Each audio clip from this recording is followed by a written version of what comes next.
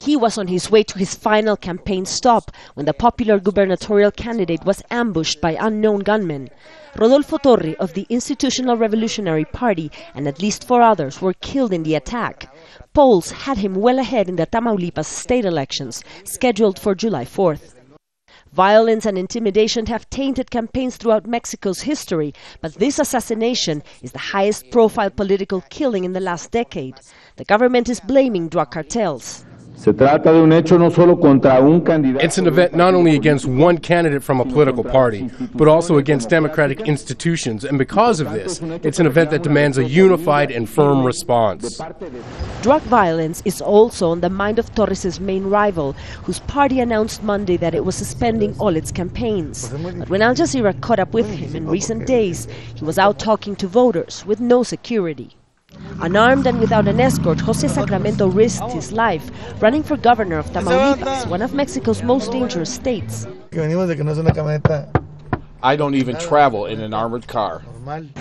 If he wins, Sacramento knows the power of drug cartels he may have to confront.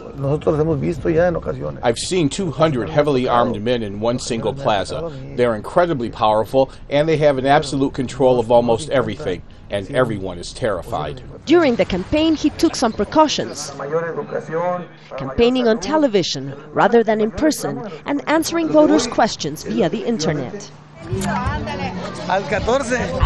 But he did campaign face-to-face. Events with women and children were much safer. Someone has to make himself responsible for the city, for the people's well-being. They are our representatives. They have to put themselves in God's hands because it's worth it for the people. They may be killed, but too many innocent people are also getting killed. Candidates from all parties around the country are receiving threats. As the drug cartels become more powerful, they're increasingly dominating all aspects of local lives, from members of the police forces to businesses and even politicians. The drug cartels want to control municipal authorities, functionaries that will protect them. That's why they want to control the elections now.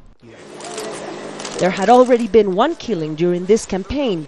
Back in May, Mario Guajardo, the mayoral frontrunner for President Felipe Calderon's party, was gunned down with his son, also in Tamau-lipas. The race that leads towards state elections in early July will be particularly tough for candidates who belong to President Felipe Calderon's party, as no one in Mexico's modern history has waged such a concerted war against the drug cartels. Never before has organized crime been so involved in the threats and attacks. This is a threat against democracy in Mexico. Still, I have faith that the political system is much stronger than organized crime. Despite the threats, political parties say they won't shy from representing the Mexican people, as this country's war on drugs increasingly becomes a battle for control between the politicians and the cartels. Mariana Sanchez, Al Jazeera, Nuevo Laredo, Mexico.